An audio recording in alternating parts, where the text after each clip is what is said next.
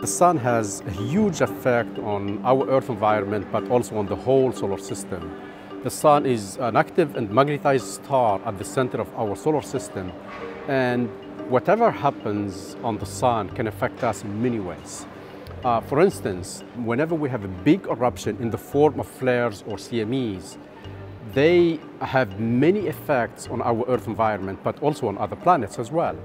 For instance, they can damage space equipment like the telecommunication satellites, and they can also affect navigation. They are a hazard for men and women in space. Also, their effect can reach us here on the ground in some extreme cases.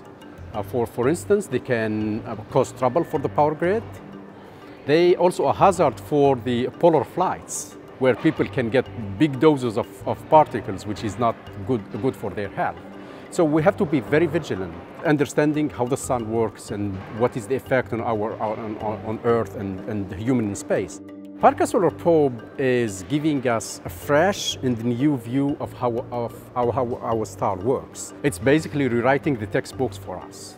And after launching Parker Solar Probe, the amount of new data and new discoveries we made is beyond any of us could have imagined before. It's really amazing. We are learning new things about the sun that we did not even know before.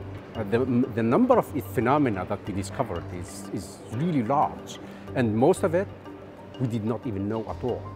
And that is actually the new view that Parker Solar Probe is giving us to understand how the sun works, and that will be a great help for us to understand how to mitigate for the space weather caused by the magnetic activity on the sun.